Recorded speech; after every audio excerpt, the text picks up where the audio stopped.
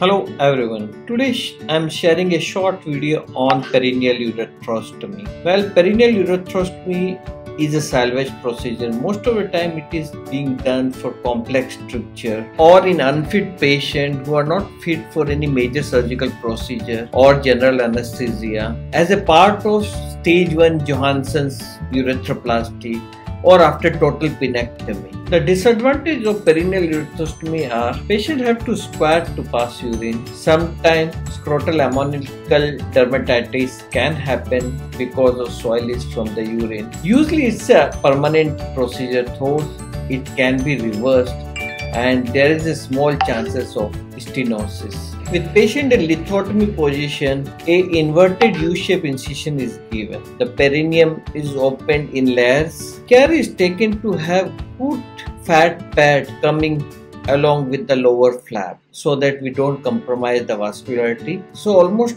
all the fat up to the urethra comes along the lower flap. Then the urethra is dissected all around. We don't have to mobilize the urethra completely. We need to mobilize the urethra so that we can see the ventral aspect of the urethra cleared. Once that is done, the bulbospongious muscle is dissected off the urethra. The lumen of the urethra is opened over the ureteric catheter using sharp cut.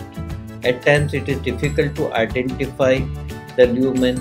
In those cases, we can hold the ureteric catheter and cut it over it. Once the lumen is identified, with the help of scissors, we can extend the incision both proximally and distally.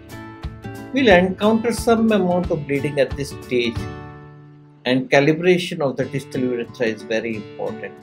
Once that is done, using 30 Vicryl, the flap is approximated to the urethra.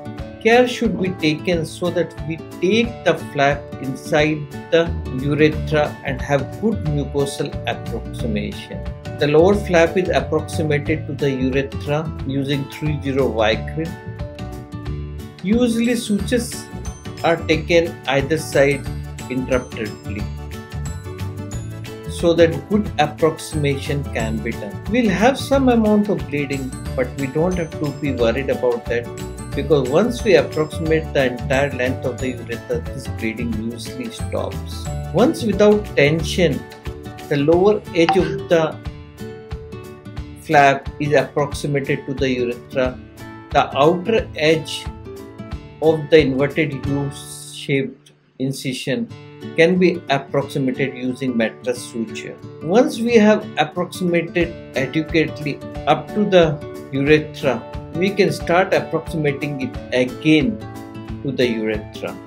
We should avoid taking continuous suture at this stage, and it's better to put interrupted suture.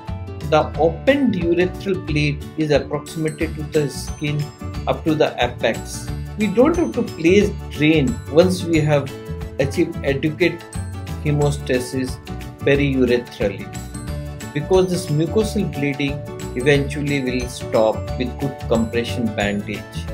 Once the approximation is completed, we can insert a silicone catheter 16 or 18 French. Usually the catheter is removed on day 5, and after that patient is asked to apply an antibiotic ointment for another 2 weeks. Thank you.